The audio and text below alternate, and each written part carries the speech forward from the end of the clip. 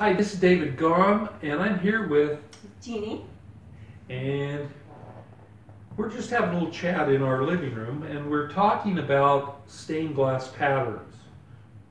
Jeannie, have you noticed how many people, when they're considering becoming students, will kind of be hesitant because they're afraid that they're not very good artists?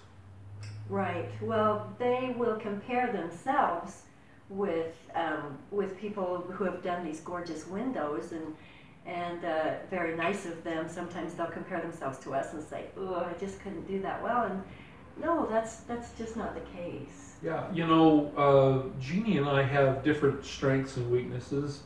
She is really good at doing a sketch because she just comes up with these brilliant concepts.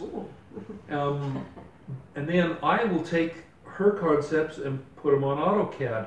And that ensures that the lines are straight and the circles are round. Because it is difficult to draw a straight line or a round circle. And I think that's where people get hung up on worrying about whether or not they can even do stained glass. They think that they can't do it because, ooh, I can't draw a straight line. I was helping a student the other day with a pattern, and we needed a circle.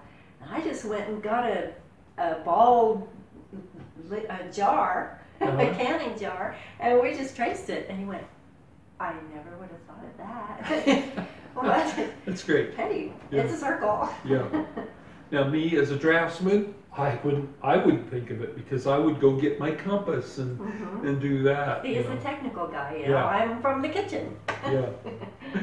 Yeah, but so whether or not you develop your own pattern or you do one that we've already created, you still need to make a copy, right? You've got to, yeah. Well, you start with the sketch. And when you're starting with the sketch, you research. Okay. You're going to research, you're going to look at magazines, you're going to look online, you're going to go, travel to different places, whatever. You're going to find something that really speaks to you. And that's where you start. You just find this picture or this design, and you bring that home. And that's kind of like the #1 step, is to research your design. And every once in a while, you'll find something that just sings to you, that you can't help yourself. You have, remember that, I think you wrote that down, that one by Waterhouse. John Waterhouse is one of our favorite artists, and it seems like we can look through a book of his paintings and think, that one would look good in stained glass, that one would look good in stained glass, and some of them we have done. Yeah. And one that we've called Eve, and one, I don't know, a couple of the Women of Faith series have come from Waterhouse Designs because we just are inspired. That one called Eve, what we did was we found it and we decided that we wanted to propose that we would do it for a client, and so we drew it in an oval. I ran across that pattern the other day. Really? Yes, I'll show you. Maybe we'll show you.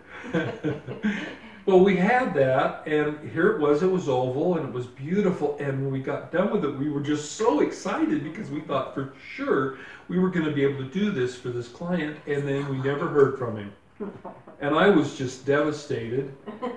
And then we decided, okay, well, we'll just make it into a rectangle and do it into our Women of Faith series. And I think that was our 3rd Women of Faith. Was it? Something like that, Yeah.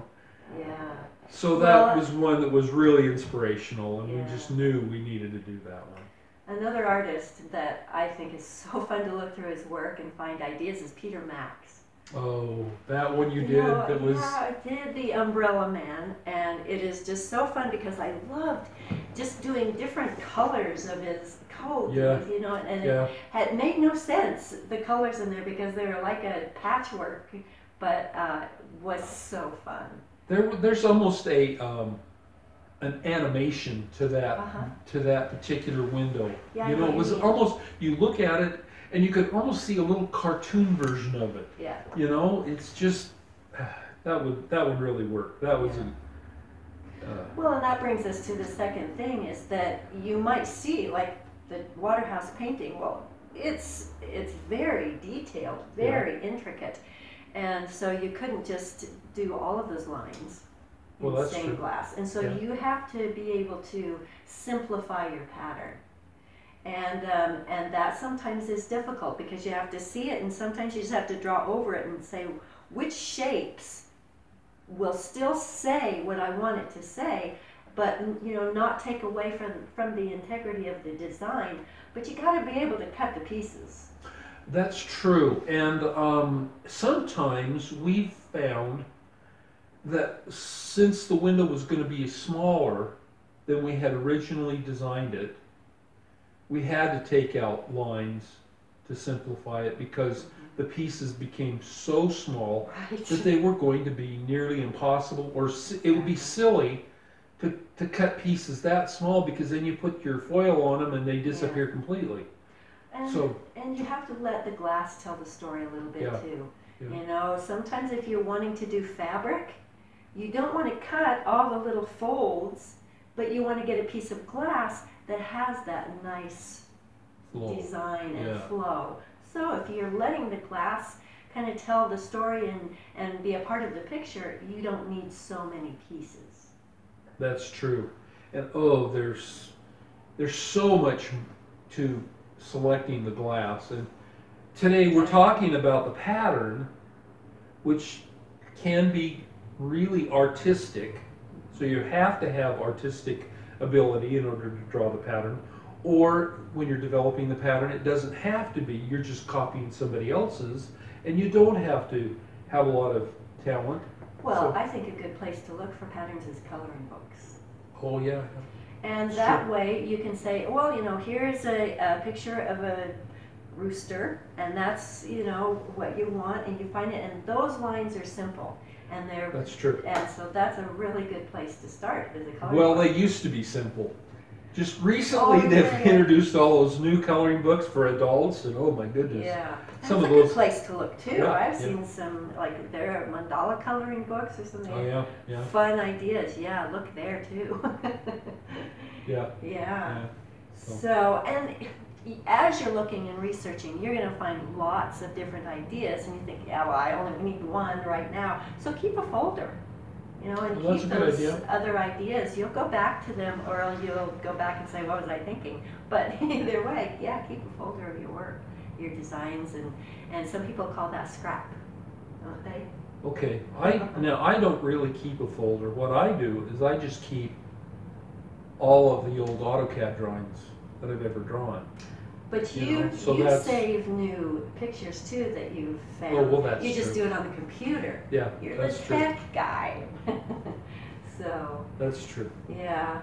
So another thing, and this is maybe onto another step, but I have also found that quilt pattern designs really lend themselves to stained glass. That's true.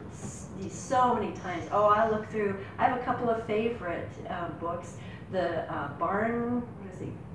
Barn Quilts and American Quilt Classics. Those are two books that I've seen that I've looked through, and I just get, yes, I want to do that one, and I want to do that one. She got onto a kick a while back where we were doing, we did a whole bunch of barn quilts, and they were really kind of fun.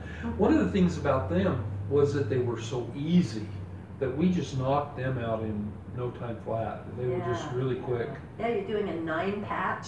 Yeah. And so it's just very easy, and it just really lends itself to the stained glass. Yeah. In fact, we did those. We did some 12 by 12s, and then we did a smaller 6 by 6. Remember? So they were kind of fun. Yeah. I don't know. Why did we? Well, we did some, and then that was enough. We were done with that. Once in a while I'll see another quilt block that I think.